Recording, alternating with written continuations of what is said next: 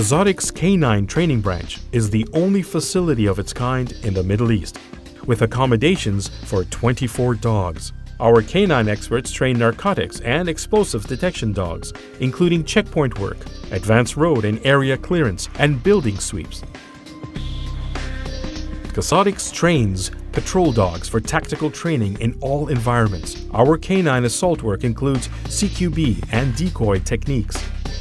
KASOTC K9 training branch is available for consultation and training of individuals, canine teams or complete units, whether military or law enforcement.